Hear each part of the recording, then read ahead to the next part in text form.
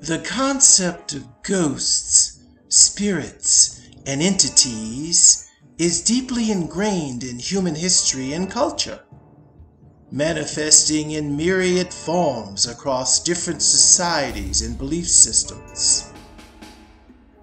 Let's explore suggestions from various spiritualists and get a grasp of varying cultural perspectives, including Freemasonry and other traditions.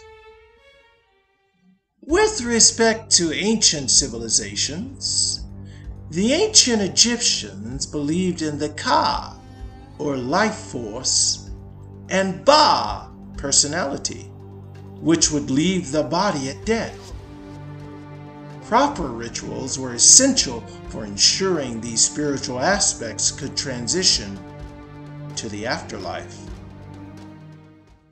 The Greeks and Romans, on the other hand, believed in shades or spirits of the dead, often residing in the underworld.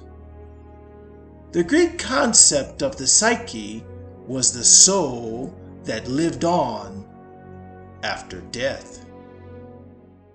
In regard to the Abrahamic religions, the Jewish tradition has a concept of ruach, or spirit, and neshama, soul. The Kabbalistic tradition speaks of spirits and the afterlife in more esoteric terms, including the idea of reincarnation or Gilgul. In Christianity, the soul is believed to persist after death, either going to heaven, hell, or purgatory.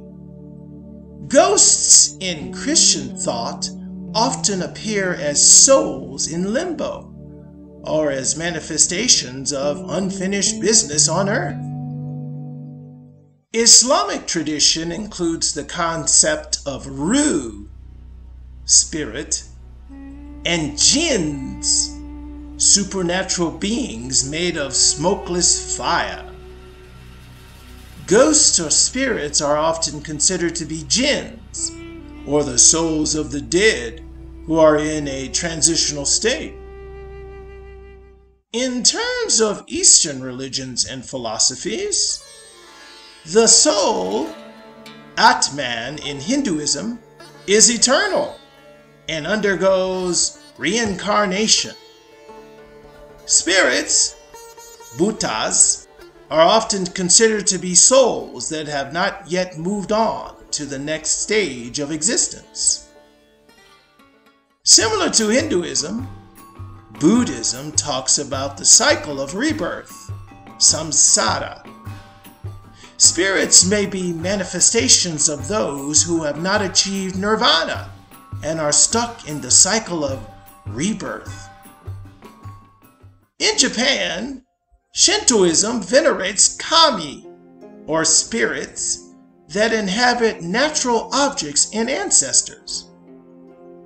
Ghosts, or Yurei, are believed to be spirits of those who have died with unsettled matters.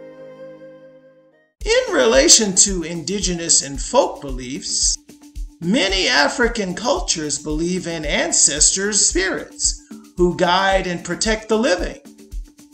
Rituals and offerings are essential to keep these spirits appeased. As far as Native Americans, various tribes have different views, but many believe in the presence of spirits in nature and the existence of ancestors' spirits who communicate with the living. Celtic and Norse traditions included beliefs in an afterlife where spirits of warriors and ancestors dwell. Ghosts and spirits often appear in sagas and mythologies as both protectors and harbingers. As regards the occult and esoteric traditions, Freemasonry, while not centrally focused on ghosts and spirits, incorporates esoteric traditions and symbols that allude to the eternal nature of the soul and the importance of moral and spiritual development. On another front, spiritualism, emerging in the 19th century, is the belief that spirits of the dead can communicate with the living, usually through mediums. This movement gained traction with the Fox sisters and others in America and Europe. And finally, modern interpretations such as contemporary New Age spirituality often synthesizes elements from various traditions, promoting ideas of spirit guides, reincarnation, and the energetic nature of the soul.